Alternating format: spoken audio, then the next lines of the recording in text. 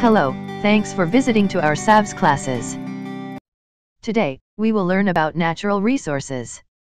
Natural resources are resources that exist without actions of humankind.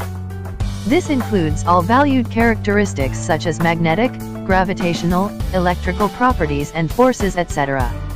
On Earth it includes sunlight, atmosphere, water, land, includes all minerals, along with all vegetation, crops, and animal life that naturally subsists upon or within the heretofore identified characteristics and substances.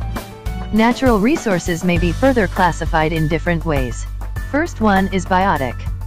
Biotic resources are obtained from the biosphere, living and organic material, such as forests and animals, and the materials that can be obtained from them.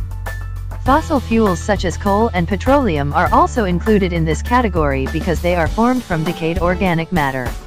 Second one is abiotic.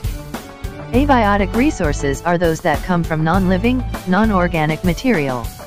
Examples of abiotic resources include land, fresh water, air, rare earth metals and heavy metals including ores such as gold, iron, copper, silver, etc.